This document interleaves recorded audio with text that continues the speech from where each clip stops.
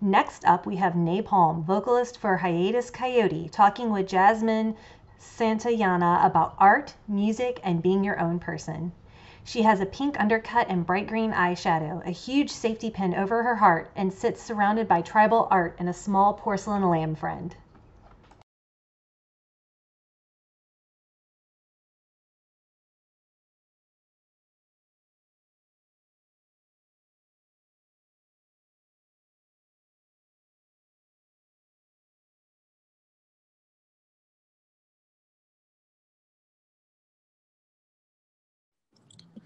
Hey.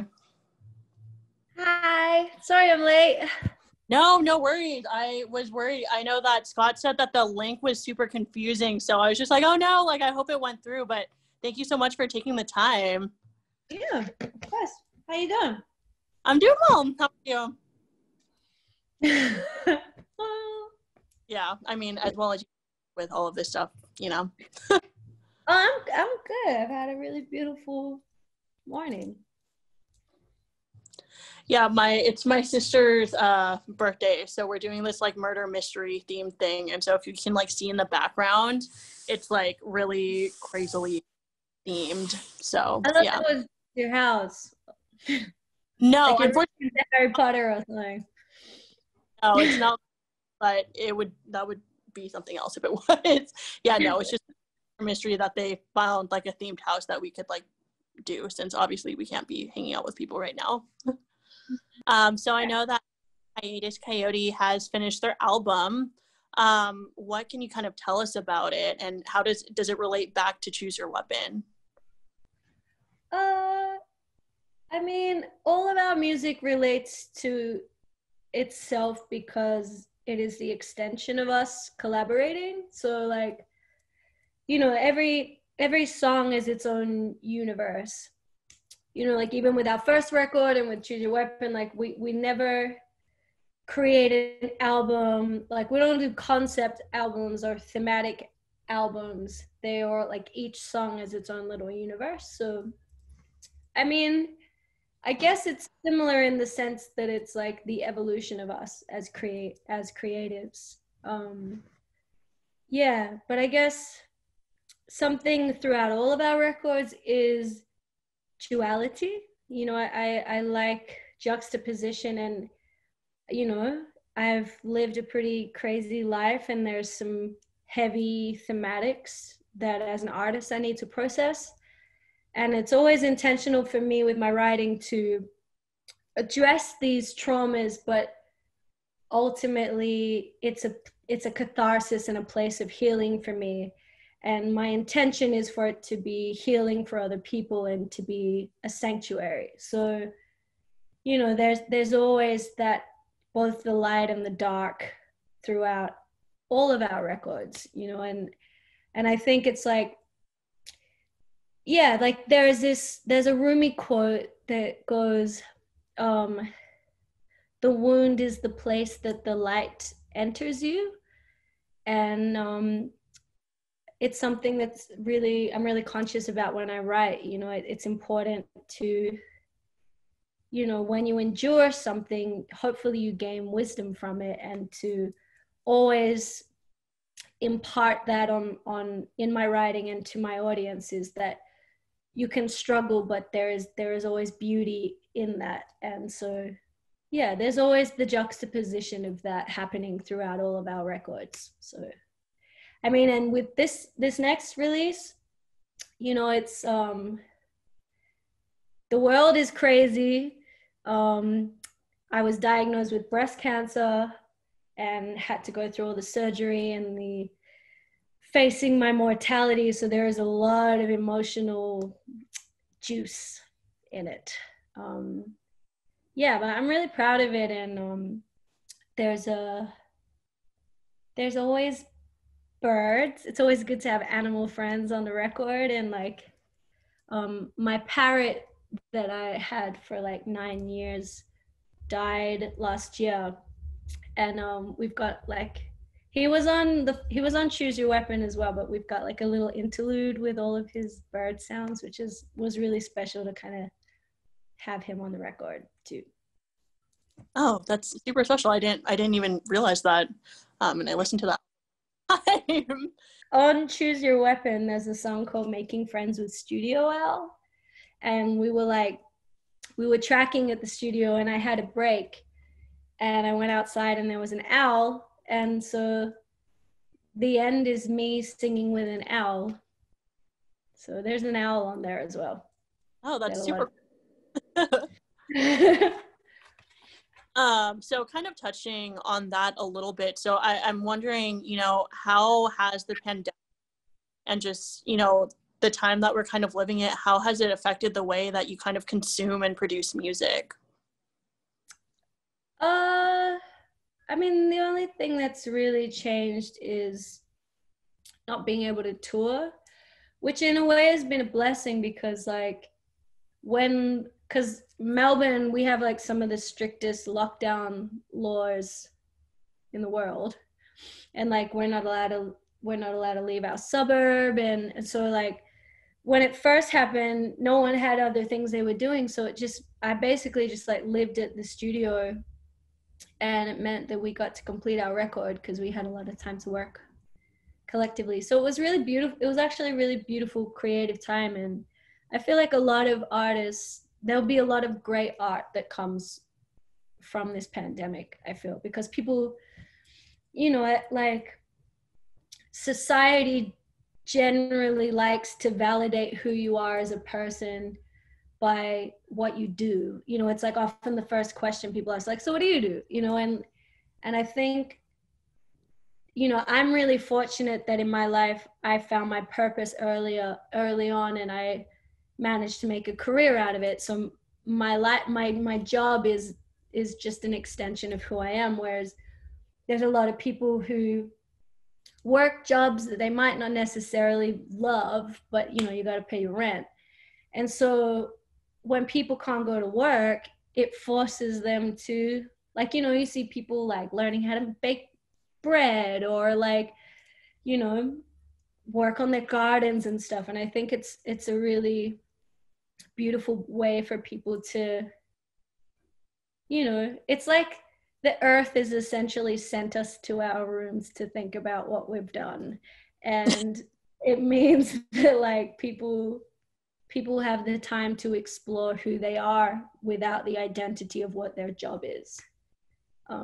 So yeah, I mean, luckily we got the album finished before, because the rest of the band and the studio is in another suburb, and they all live in the same suburb, but I'm in a separate one. So we were literally making stuff up right up to the day when we weren't allowed to leave our suburb. So I got really lucky with the timing of that. And yeah, it's been a bit hard, even though we've already finished our album, not to just go to the studio every day, because it's really it doesn't feel like work. I love to do it. So now that I'm isolated in my suburb, I've been writing a lot of songs, and it just means we've got more material to play with when we can all get back together.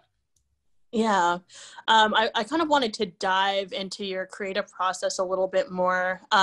So, I mean, it's pretty clear through your music that you're also really into science and different cultures.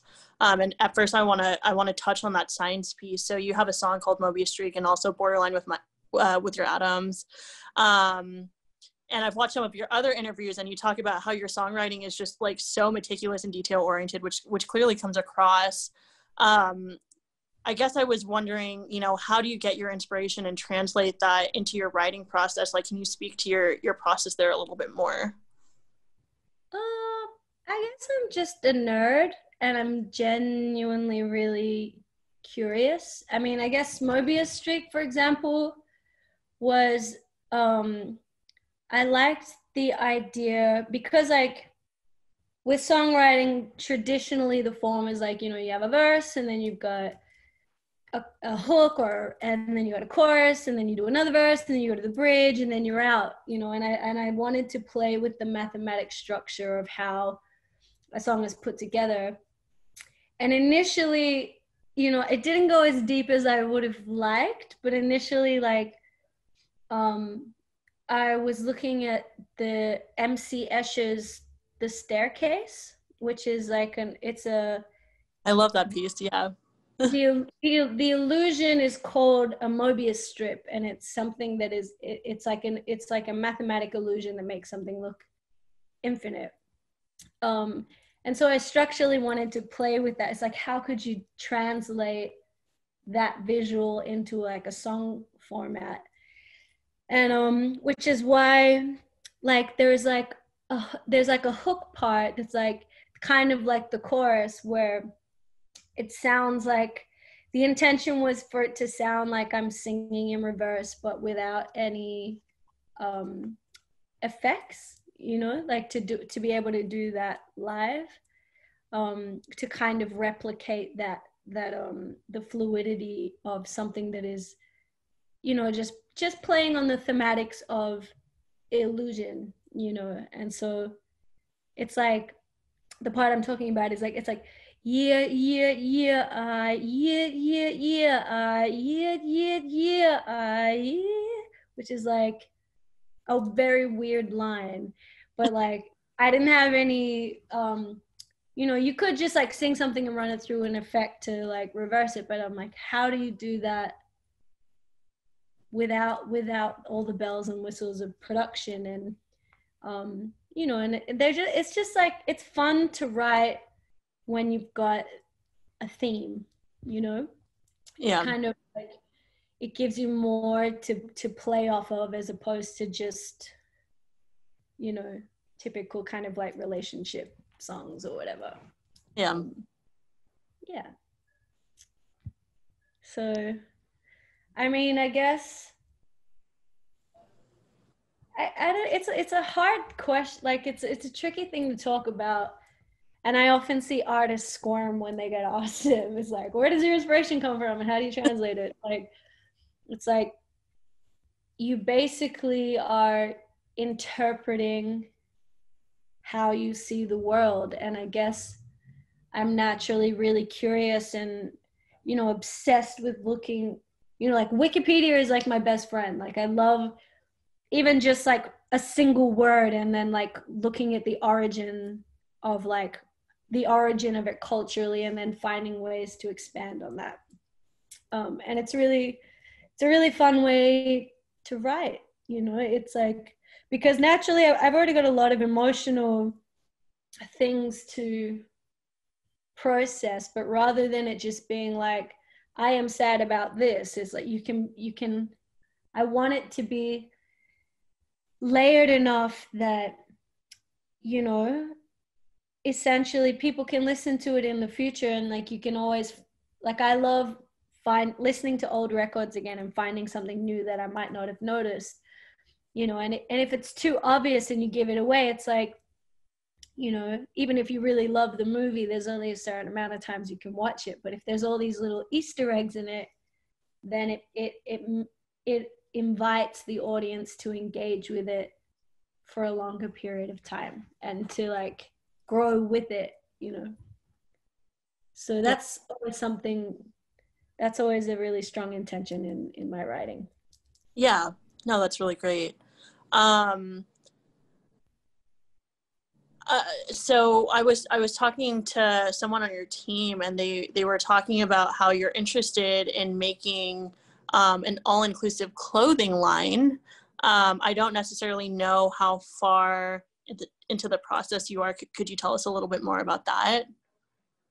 Yeah, I mean, I guess you're talking about like I wanted to basically, like when I got my breast cancer diagnosis, it's there was a lot of pressure from plastic surgeons to have reconstruction, and they're like, you know, if you want to feel normal, this is what you can do. And it's a very invasive surgery, you know, like.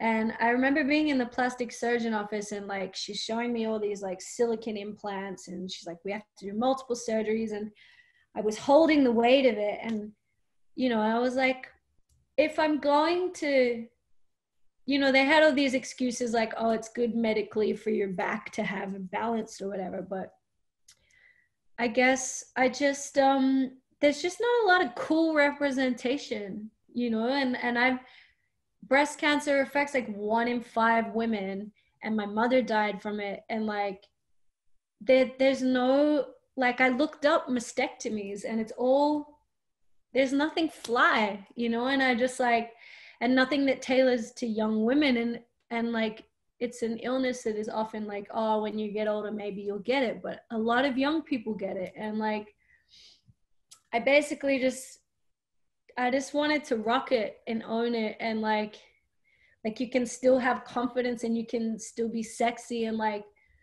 basically, like with this conversation with the plastic surgeon, she's like, you know, don't worry, we're gonna make you as normal as possible. And it's like, but I'm not normal, and this, like, your life is forever changed, so why would you want to try and recreate something when you could just do something new with it, you know? And so yeah, so I was like, you know, looking up, it all started because I was looking up like bras, you know, and like bras for one titty, and all the mastectomy lines are bras where you have like a thing to put another pad in so it looks like you have two. And it's like, I don't want to look like I have two, I have one and I want to rock one, you know? And so initially I had an idea to like create like a lingerie line, which is something, you know, because it's often something, it's like, oh, hide the fact that this has happened to you. And it's like, you know, fuck that. Like be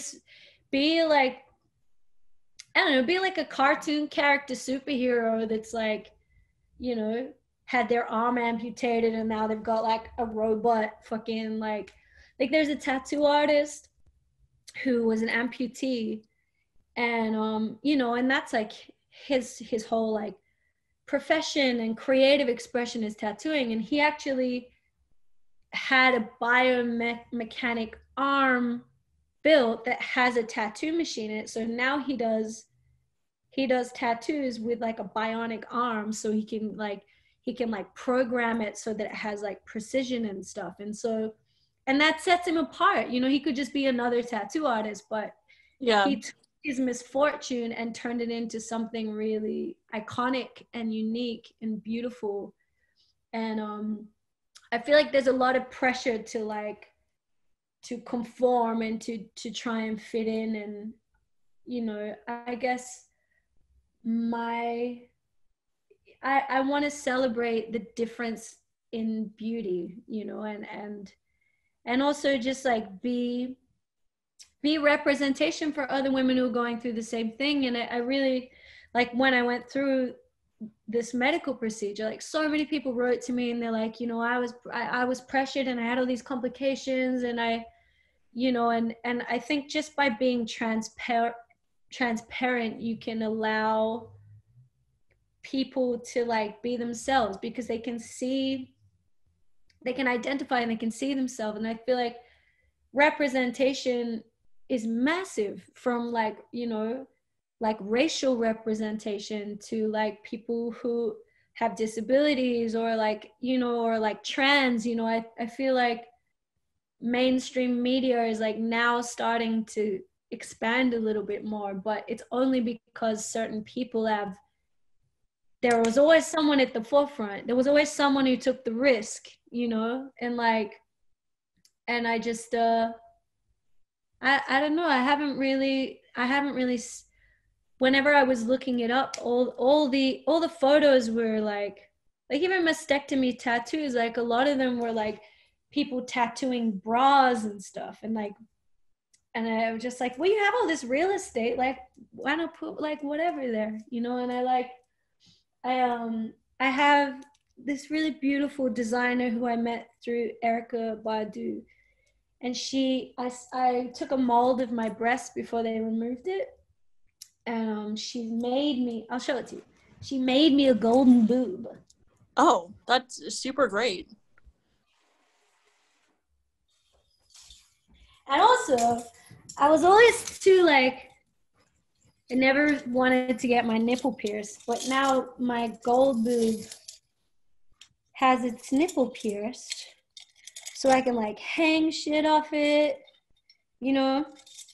And like, or I can get like, I want to have like a kintsugi one, or like, you know, one that I have snacks in, or one that's like got a fish in it. Like, it's like if you're going to carry, the concept of carrying like silicone around is like, if I'm going to carry weight, like let it be something dope, you know, or something that I resonate with. So yeah, like I mean, I'm kind of just like doing baby steps, and I've worked with a bunch of um like couture designers to make me like one-breasted things to wear on stage, which is just for me personally, but I would love to eventually kind of expand that and make it accessible for women who do decide to have a mastectomy and not go through the regular, you know, the regular like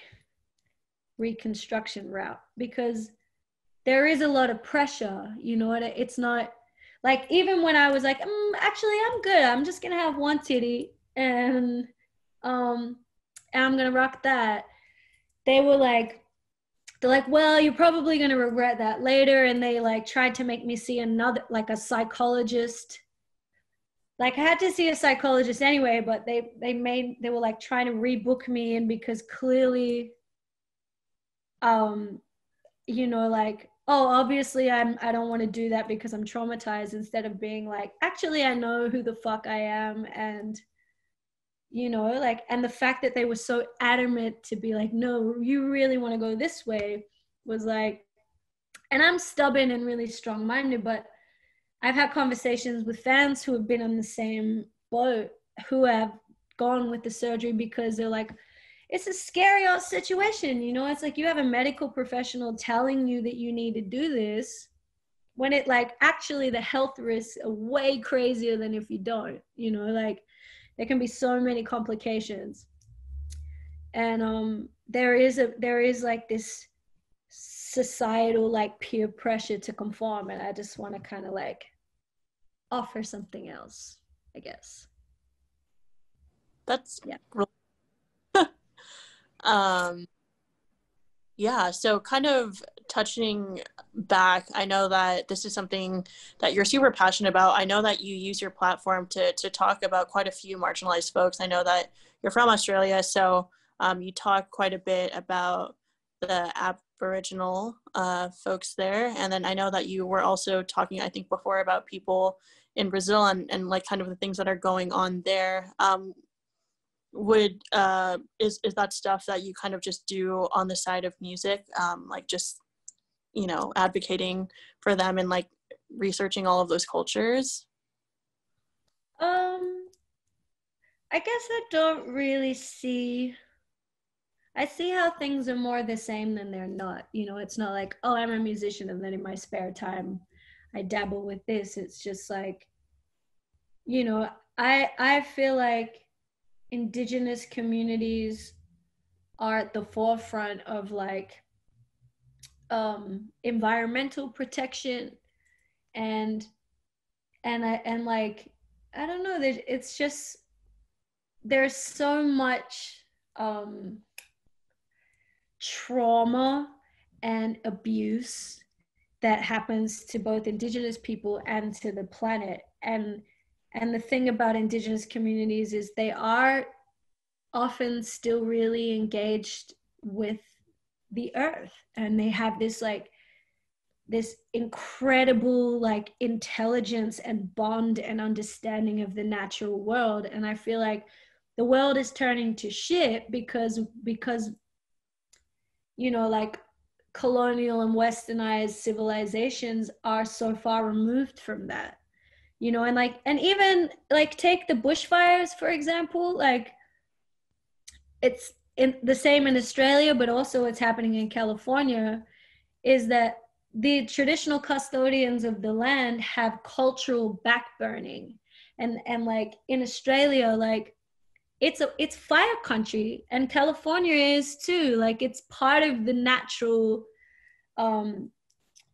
you know, it's part of the natural like evolution of that place.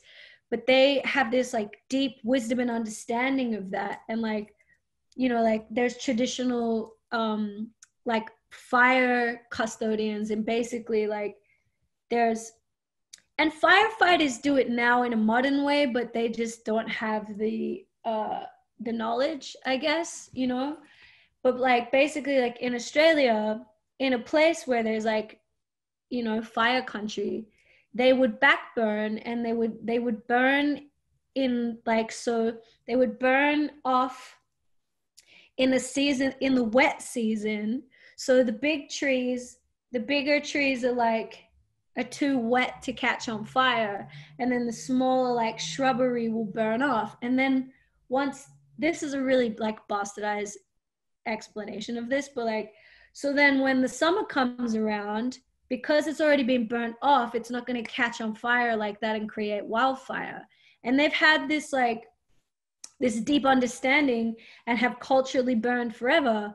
Whereas like because of the colonial like invasion, they deny them these practices, and now we've got fucking the craziest wildfires because of climate change or whatever. And it's like these fires wouldn't be as out of control if traditional custodians were just allowed to manage the planet that they deeply and culturally have understood for like ever, you know.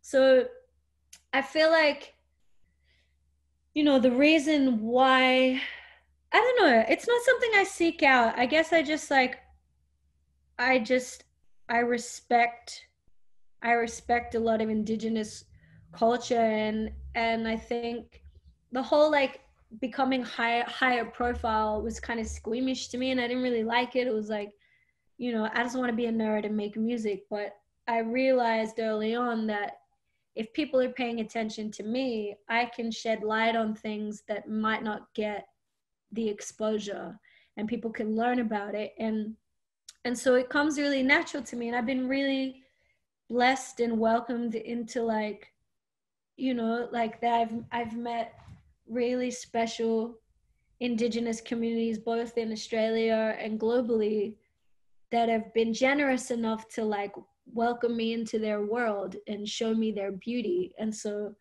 for me, it's an honor to be able to share that and to show people that, because it's, you know, it's intentionally kept from people, you know, and it's intentionally silenced because of, you know, essentially it's tied in with a lot of fucked up like like genocide and shit, you know.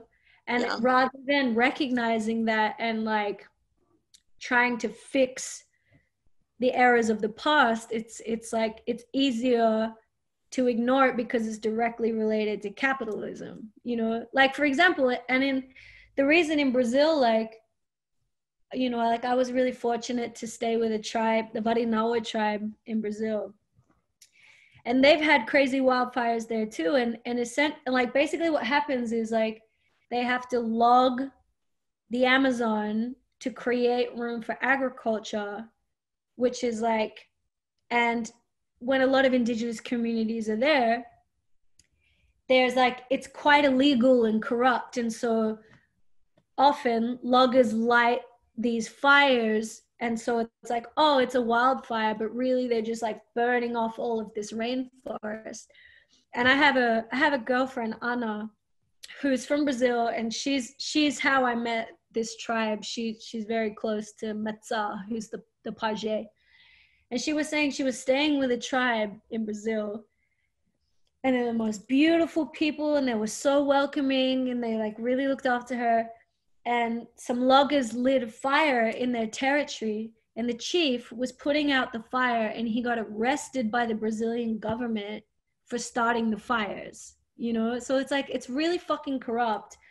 And if people don't know about it, people don't, like, this shit can continue to happen, you know, because it's like, it's so far removed from like, you know, the social fabric of like the internet and shit. And I just feel like if you can get people engaged with like the beauty of these people, then they're more likely to care and like ride for them when injustices occur, you know. And I think, yeah, like for me, it's more just like I deeply admire, you know, the indigenous communities and their wisdom and their relation to the planet. And I feel like it's an honor to be exposed to their beauty and also to be able to share that with other people, because the more people that engage, the, you know, the harder it is for like major corporations to just like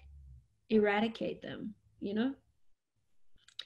And instead of like being super, like, to me it shouldn't even be a political thing, you know what I mean? Like it's seen as like, oh, you're an activist or that's political, but to me it's like that should just be like the way of the fucking world. And like, and just by standing up and like sharing, you know, the beauty of indigenous cultures is like that automatically makes you political, because it's at the center of it anti-capitalistic, which like runs the whole fucking world, you know. And so, and I feel like people need, like working with Jason Guruwiwi, who's the ceremony man at the start of Needle Pour. Like that's a song that's it. They're called song lines, and it's basically like it's a song that's passed down from generation to generation, and they're like thousands of years old. And he trusted me with that, you know, and he shared that. Like the first time I heard him sing, he just like, it's not like performative. It's not like, oh, I'm entertaining you. It's like it grabs you by the fucking soul. And I was just like in tears listening to him sing. And so like, you know, it was an honor for me to, that he trusted me with something so sacred, and to be able to use my platform to expose other people to it, you know. And I've had lots of people write to me and they're like, I don't know why, but whenever I listen to this, it just makes me bawl my eyes out. And it's like, yeah, because it's magic. It's real, tangible fucking magic. And I will always ride for that, you know. Like, yeah, I mean, to the best of my ability, it's like there's always more you can do, and you can always like learn, you know. And but it's worth trying, you know. And yeah, it's an honor really for me, rather than like a duty, you know. It's not like an obligation that I have to tick a box so that I feel like I'm a good human. It's just like, if anything, I'm just blessed to be exposed to such beauty that I want to share it, you know. It's like when you hear, I don't know, if you like hear a song you like and you want to show it to your friends and be like, yo, check this out, this is beautiful. Or, you know, this flower smells really good. Or here's a, you know, here's a painting that is dope. Like art connects people, and the best way to kind of like celebrate that is by sharing, you know. And so I'm in a position where I can use my platform to share what I think is beautiful, you know. Yeah. I know that earlier you said, and I think you say this quite a bit, that you're just a giant nerd. I just wanted to, you know, pick your brain on like other things that you're interested. Like I said, I know it's very clear that you're into science and culture. What else have you kind of been into over the last couple of months? I mean, I'm pretty simple. I've been spending most of my time like in my garden, and like I'm making all the fonts for our album. So I've been doing like typography and like making costumes for videos and shit. Like, yeah, like I made this moth mask out of like aquarium plants. Super cool. You know, just like little bits and pieces. Yeah, I don't know. That's a really broad question. It's I know. like, what am I into? I guess the same shit I'm always into, like nature documentaries and, you know, writing. And yeah, there's no like Oh, I recently learned how to do kintsugi, which is the Japanese art of repairing ceramics with gold. And the philosophy behind it is that they believe that something is more beautiful when it's endured suffering. And instead of discarding it, they illuminate the cracks with gold, and it becomes more beautiful because it's endured something. And so like, yeah, I guess it's like I related that to like my breast cancer stuff, and it's like there's no such thing as a mistake, there's always an opportunity to evolve and grow and make something unique. And yeah, so I did like a little workshop. It's not the traditional way. Like traditionally it's done with like resins and like actual fucking gold. But I just learned how to do like I did a course where you just use like araldite and pigment, and I actually fixed my hape pipe, which is like traditionally it's gold, but I just got like pink pigment. Oh, that's really cool. So you like, yeah. So just like little craft things, because that's the thing is I can't really like leave my house. So yeah, just like little projects like that. Yeah. Who are you listening to right now? I don't know. I'm writing a lot. I don't really listen to much music when I write, but I guess there's like two playlists on Spotify that I'm always adding to. And one's called Random Shit Nay Listens To. And it goes for like 4 days and there's no order and it's very random. It could be like Saharan blues to like, the theme from Ghost in the Shell to like, 1950s Brazilian orchestrations and shit. So I'm constantly updating that. Whenever I find something new, I add to that.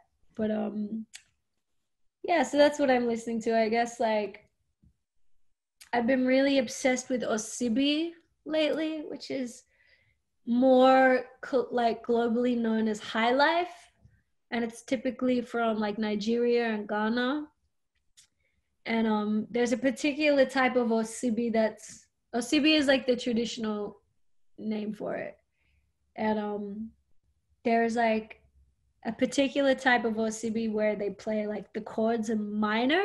So high life is usually it's kind of like in the same vein as like rock steady or calypso, and it's like joyous and like up tempo and stuff. But there's whenever they use like minor chords, which essentially translates to sad chords, there's just something so hauntingly beautiful about it, and so like I have a friend who deeply man child. He spent a lot of time in Nigeria, and he basically goes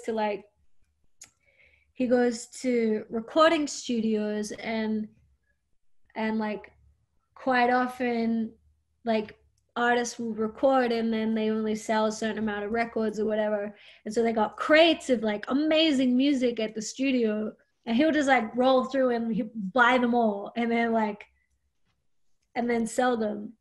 So he's got like a really rare collection of like Osibi stuff, and he gave me this one record that I adore, and I've tried to find it online. Like it's not on YouTube, it's not on fucking Spotify. It's like just vinyl, and like yeah, it's I'm really spoiled, and it's like my favorite record.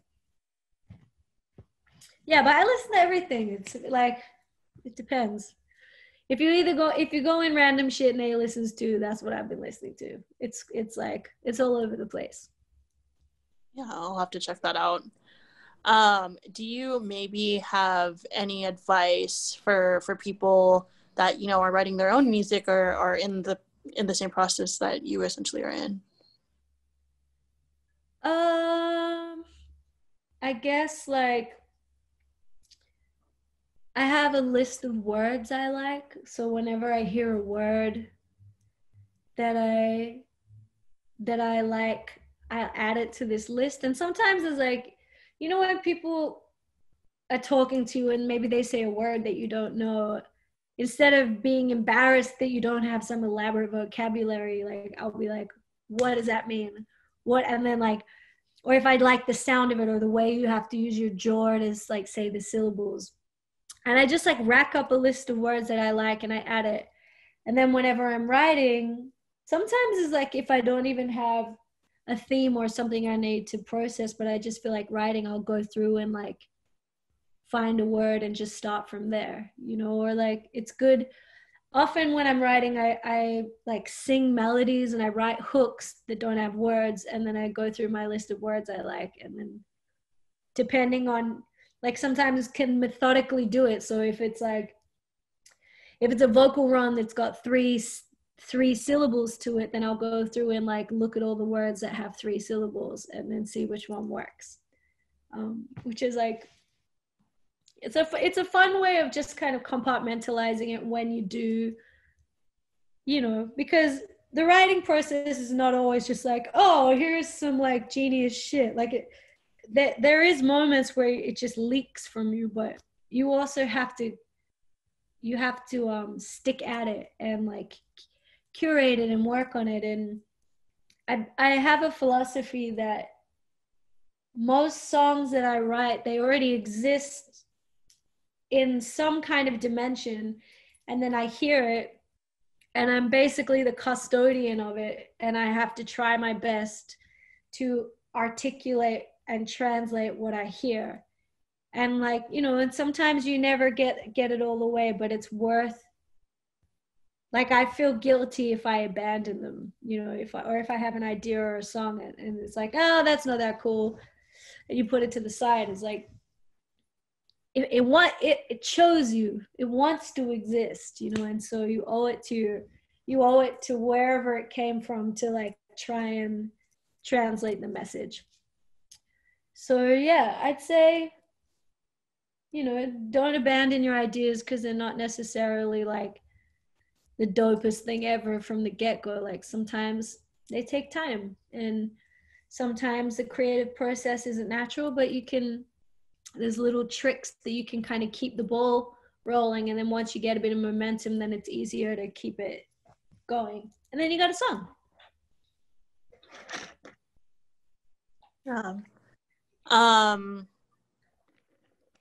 So I know that when I was talking to your team, they were saying that you do have another album that are in the works. Is that's just on pause now because of the borough situation with you and your band? Is that correct?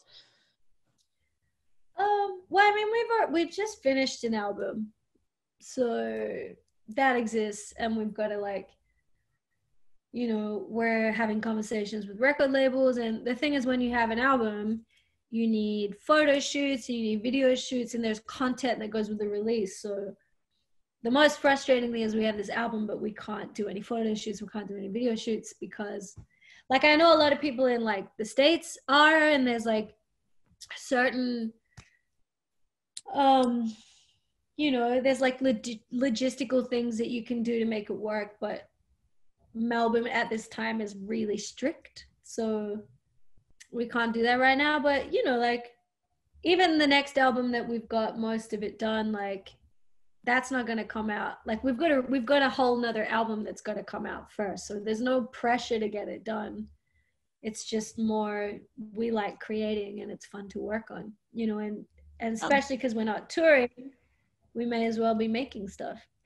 And also like we haven't released anything for 5 years because, you know, in order to make money as a band, like your main income is touring, and so we had to tour a lot, and it's hard to be recording when you're on the road all the time. So it's actually kind of a luxury, as much as it's like I actually do miss doing shows, and it's been really hard for a lot of artists. And like we were lucky that the timing of the pandemic and us finishing our album lines up with like a record deal and a publishing deal, so financially we're going to be okay. But for the most part, like our income comes from touring, and we can't do that. So, and a lot of artists are in the same boat. So that's the negative side of it, but the positive side means that we can just record more music. Yeah, super great. That's really, the bulk of the questions that I kind of had today. Is there any like last words or anything else that you kind of want to just share with, anyone listening? I don't know. No, that was like a super question. I guess like be grateful for water. Be grateful for like drink water, and yeah, like it's kind of like a little practice every day. That it's easy to get distracted by different things in life, but sometimes something that helps me is just like finding simple things that I can be grateful for, and water is one of them. It's like it's something so common that we can take for granted, but like even like when I was in Brazil in the jungle, you have like there's like the river water is it, and like the community that live there, they're used to drinking from it, but like, or even just like in Brazil City, like you can't drink from the tap, it all has to be bottled water, or like, Flint, Michigan, like they haven't had clean drinking water for a minute, and it's something that, or even people who have to like walk and walk and walk to like have access to it. I just feel like to be able to just literally turn on a tap is such like, it's something that is so easy to just kind of take for granted, but when you kind of like make an effort to celebrate that, then like, I don't know, like if you have a practice of experiencing small gratitude every day, kind of you can build on it and you don't feel like your life sucks as much. So yeah, I would say celebrate water, because water is life. Yeah. Yeah, no, so much, for taking the time to chat. I know obviously it's a weekend, and it was really great chatting with you.